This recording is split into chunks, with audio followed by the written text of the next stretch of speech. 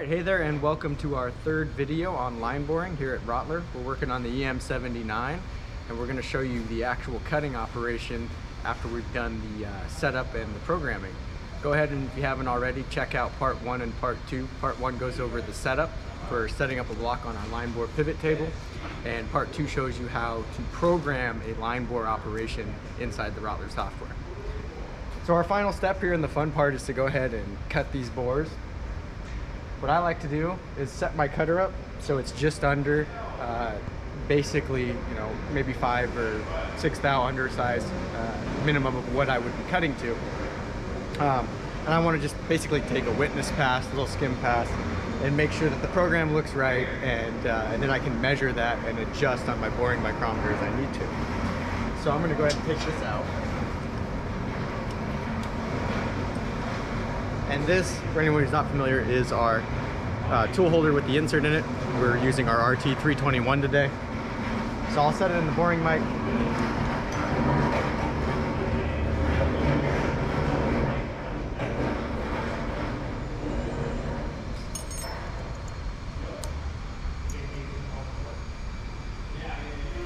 I'm just going to adjust this here on my boring mic so I'm just undersized.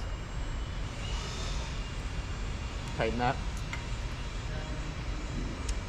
Now when you go to put these in to the right angle drive, just as well as our boring heads, the little spring post on the back that we use to adjust it to set the diameter, you want to be careful when you put this into the tool itself, the right angle drive, because if you push this in too hard, you're going to compress that and you're going to be cutting significantly undersized from where you are. So I always like to be real careful.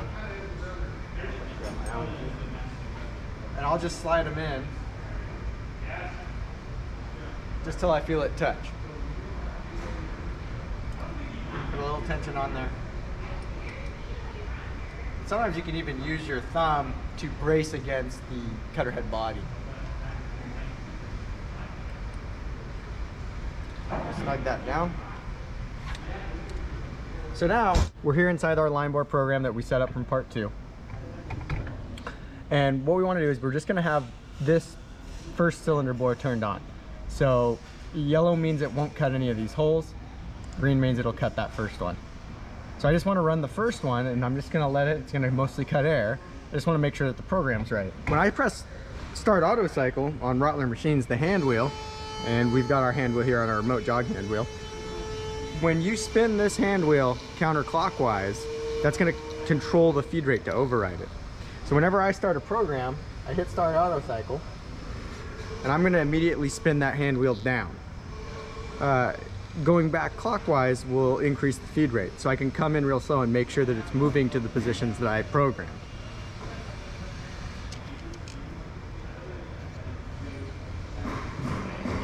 See the spindle turn it on. And once I'm there at the bottom in the location, then I'll give it full feed rate, 100%. And like I say, we're just cutting air right now because we just wanted to make sure, and we're checking the program, we want to make sure this goes all the way through to the other side and make sure that it retracts out right. That's just to make sure before we go down and do these sequential mains, we want to make sure that this is going to operate correctly and we're not going to have any crashes. And you'll see it'll pull away. And it retracts back up. So as long as I've seen that first hole run correctly, now I can take my cutter back out. If I had just done a witness mark in there, I'd measure it one more time. And I can adjust it to go to my finished diameter or just under if I want to leave a little bit on it and sneak up on it. So we'll just turn this back around. 7/32 Allen key. I'm going to hop over to my boring micrometer and set this, and we'll put it back in, and then we'll let it cut. So I'm just setting this, I'm in incremental right now, I'm just going 6 thou above. If you were setting off absolute, that's just as fine too. For today and for this demo purpose, we're just showing, you know, kind of the operation, and we're just going to take a little bit more out of this. So I've got it set to 6 thou. With these, I always like to double check. So I'll spin away and come back and touch, make sure I'm repeating. It's even a good idea to sometimes take this guy out, place it back in, and just make sure, because you can have some variance in this. Sometimes you got a little dirt in here or this spring moves on you. So I'll grab this. Again, carefully put it in. Now, This is where if you're confident in your setup and you're confident on your number and you've watched that one, you can go ahead and turn them all on. We'll let this run a whole bank.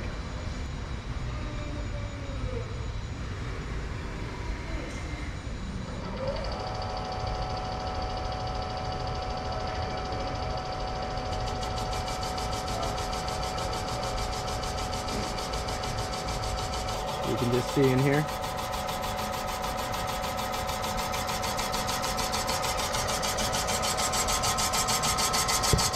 Cut looks nice and even. It's something to watch, especially on your first one.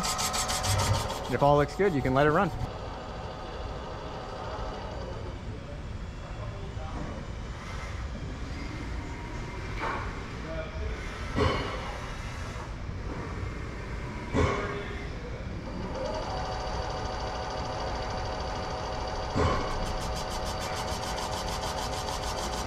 You'll notice the cutter indexes. So it's gonna pick when it gets done with the bore.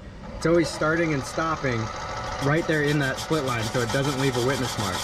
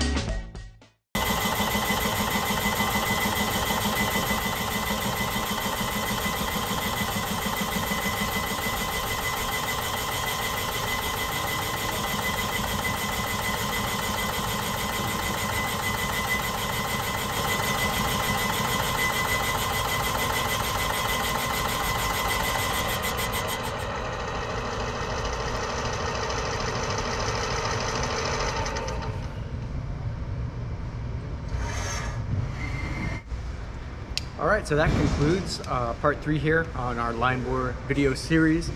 Hopefully you found that enjoyable. I'm going to bring the camera in.